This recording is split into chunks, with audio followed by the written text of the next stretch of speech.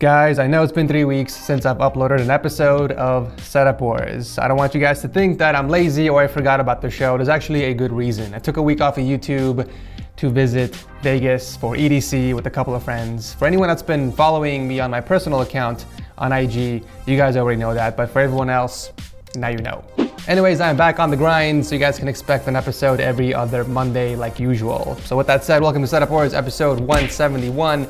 The show where I judge setups and also offer advice on how you can improve your setup. If you guys want to participate, make sure to watch the video link below.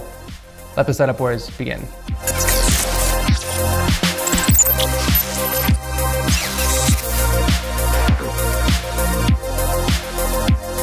So some of you guys already know that I own a Tesla Model X. I've had it for over a year now and I absolutely love it. It is my favorite car of all time.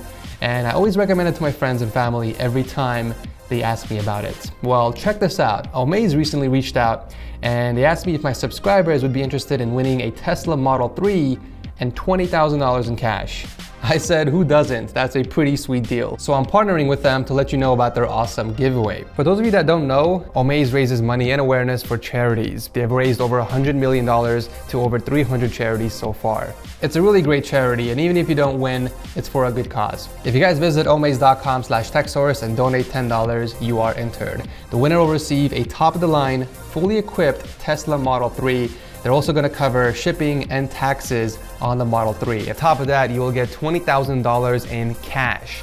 We're talking top of the line, fully maxed out Tesla 3, 0 to 60 in just 3.2 seconds, and you never have to pay for gas ever again, because the Model 3 will get you up to 310 miles on a single charge. To learn more, visit omaze.com/techsource or click the link below. Kicking off the episode is Abdul from Saudi Arabia and this slightly modded setup that he uses for gaming.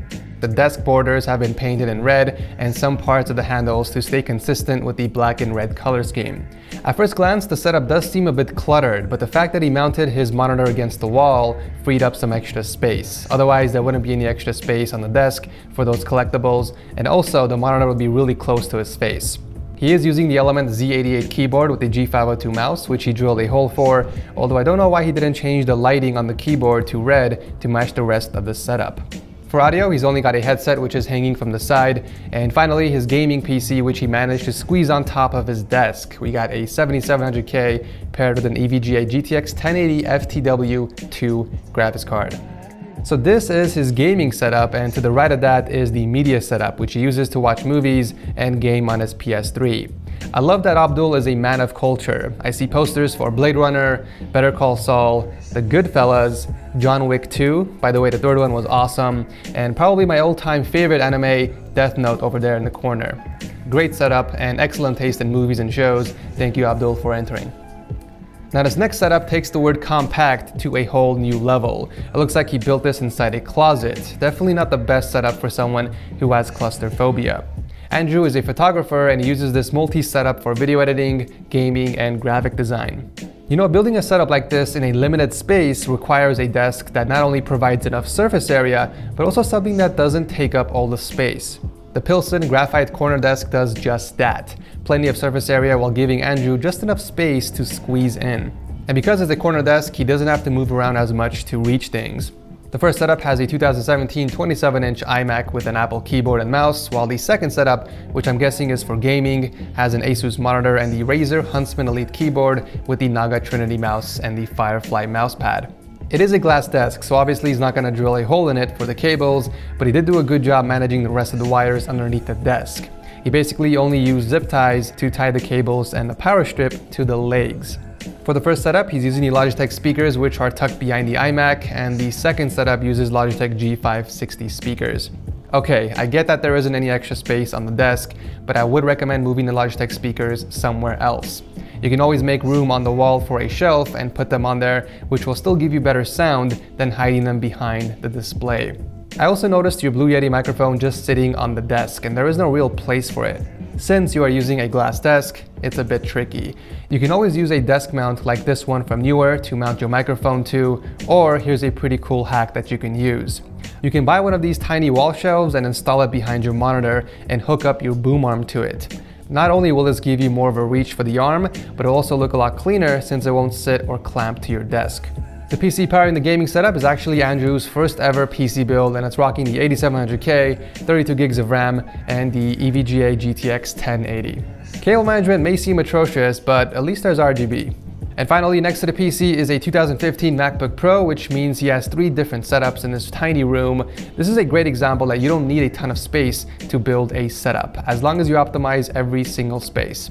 Thank you, Andrew, for entering. Coming in at number 3 is Braden with a somewhat minimalistic setup. He's using a single Acer monitor with a Ducky 1.2 mini keyboard and the Logitech G502 Hero mouse.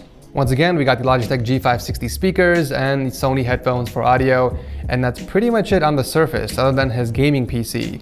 It's decently spec'd with an 8600K and an RTX 2070. Actually, it's spec'd pretty nicely. Some obvious recommendations would be a hanger for the headphone instead of just leaving them on the desk like that. I would also pick up a few Velcro straps and tie the cables behind your monitor together so that they aren't visible. And you could even go one step further and tie the keyboard and mouse wire to the monitor base and then route those wires behind the monitor with the rest of the cables. Also, a sleeve to hide the cables underneath your setup would look nice if you can't find a Signum rack or something similar to keep the cables from hanging down like that.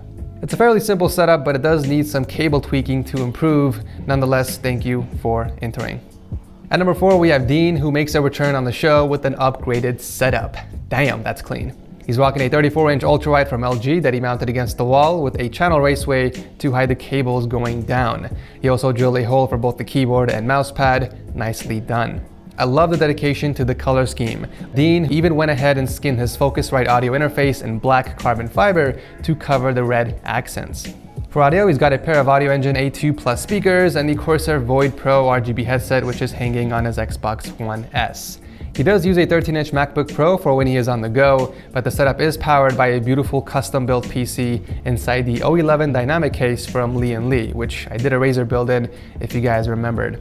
Super clean job with the custom sleeve cables and extra points for painting the PCIe brackets and the SSD trays. You can't get cleaner than this. A very impressive and super clean setup. Thank you once again for showing off your setup. Last but not least is my boy Zach, returning back to the show with a revamped setup at his new studio. He is also a winner of the 12th Seal of Approval, which he proudly displays in his studio. He made a little video for us to show off his new setup, so let's check it out.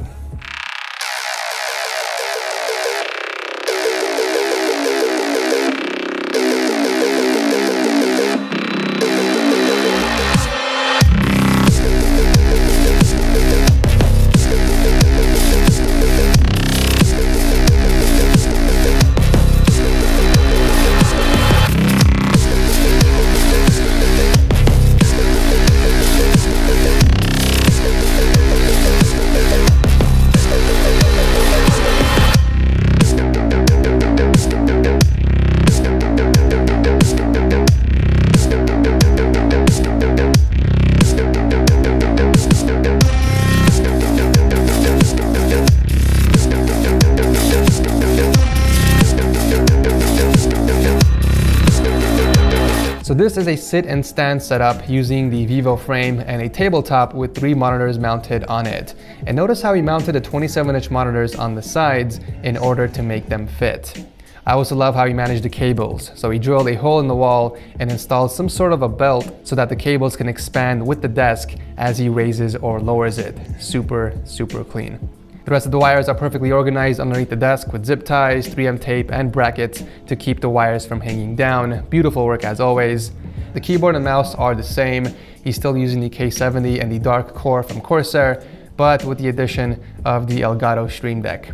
One of the more unusual changes from his previous setup is the placement of the speakers. So he mounted them sideways against the cabinets, but he positioned them in the direction of where he's sitting. As bizarre as that looks, it's actually practical. And of course, we can't forget the centerpiece, that awesome gaming PC mounted against the wood-themed wallpaper. It's got the same specs as before. We got a 1950X Threadripper, 64 gigs of RAM, and 2 custom-painted GTX 1080s.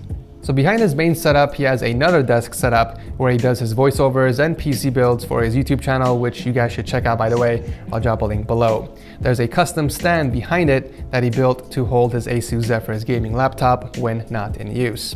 I love how Zach kept everything either black or blue in his studio to stay consistent with his color scheme. It's always crazy to see how far your setup has come from the very beginning when you started off with a cramped desk. The evolution of your setup is definitely inspirational. Zach, if I can give you another seal of approval, I would, but it will literally just be the same thing. So instead, I'm just giving you another virtual seal of approval. Congratulations once again, an awesome setup, and thanks again for coming back on the show.